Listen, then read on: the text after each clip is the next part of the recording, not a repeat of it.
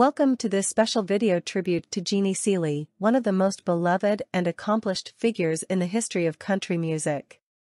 With a career spanning over 6 decades, Jeannie has left an indelible mark on the genre as a singer, songwriter, and actress, as well as a trailblazer for women in the male-dominated industry.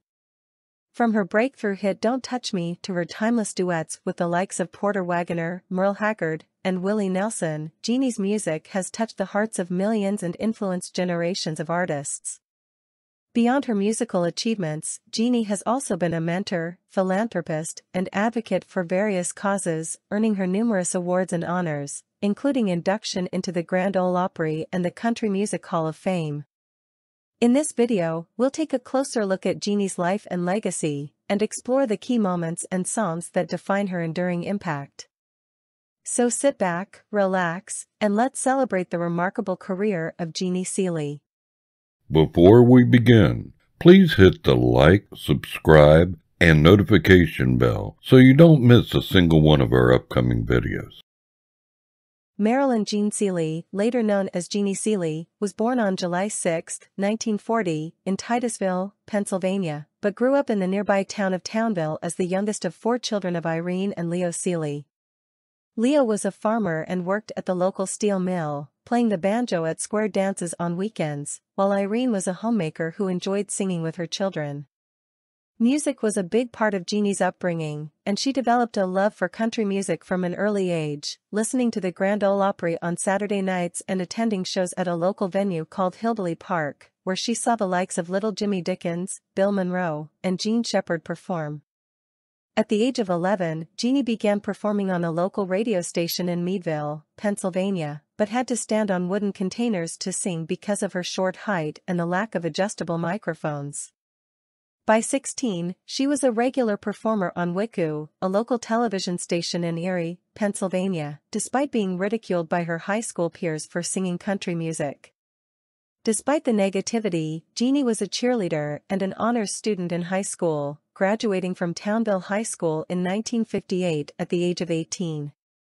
Rather than attending college, Jeannie took a job as a stenographer at the Titusville Trust Company, where she was later promoted to a secretarial position.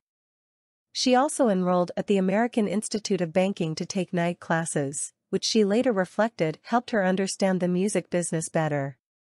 However, Jeannie grew increasingly frustrated with the harsh Pennsylvania winters and decided she was ready for a change after getting her car stuck in a snowbank and having to walk home one winter day. In 1961, Seely left for Southern California in her MGA Roadster with 3 friends, where she initially worked in a bank but left to take up a lower-paid secretarial position in Liberty and Imperial Records in Hollywood to pursue her interest in music. There she wrote her first song, Anyone Who Knows What Love Is, Will Understand, which was recorded by R&B singer Irma Thomas in 1964 and became a major hit. She also worked as a disc jockey and continued to write songs for several country artists. Her success as a songwriter led to a recording contract with Challenge Records in 1964, but the label failed to produce any major hits. Seely then received encouragement from Dottie West and Hank Cochran to move to Nashville to further her career, which she did in 1965. After attending the 1965 DJ convention, Seely got a position on Porter Wagoner's road and television show, replacing Norma Jean. She got a recording contract with Monument Records in 1966 and recorded Don't Touch Me, which was a major hit and earned her a Grammy Award for Best Female Country Vocal Performance. The song also brought her an invitation to become a member of the Grand Ole Opry in 1967.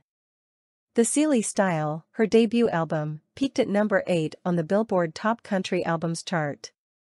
Jeannie Seely, a country music singer, switched to Decca Records and worked with producer Owen Bradley after leaving Monument in 1969. During this period, she recorded her eponymous studio album and made appearances on television programs like Hee Haw and the Glenn Campbell Good Time Hour. Seely also toured overseas to entertain the American military. Returning from her overseas military tour, Seely observed the absence of the U.S. flag during an Opry performance, which led to the display of an American flag on the Grand Ole Opry stage ever since. Seely collaborated with country artist Jack Green, and their single Wish I Didn't Have to Miss You became a commercial success, reaching number 2 on the Billboard Country Singles chart in early 1970. This led to the release of their first studio album and later another studio album entitled Two for the Show. The duo toured and performed at venues ranging from Madison Square Garden in New York City to Wembley Stadium in London. Although Seely's solo recordings had declined at radio, her songwriting was more successful in the 1970s. She composed Leavin' and Sayin' Goodbye, which became a major hit when it reached number 9 on the country chart, and other country artists recorded her compositions during this period. Seely returned to the popularity charts with solo success in 1973 after Hank Cochran reworked the traditional tune May I Sleep in Your Barn Tonight to the country song, Can I Sleep in Your Arms?